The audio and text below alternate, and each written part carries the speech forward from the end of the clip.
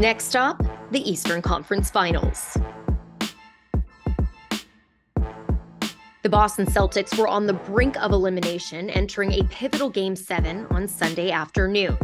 Rob Williams again got the start, and it was Jason Tatum who had the hot hand, dropping 14 points in the second quarter to push the Celtics to a 3-point lead entering halftime. In the third, the Celtics were electric as they limited Philly to just 10 points in that quarter and were up 26, heading into the final frame.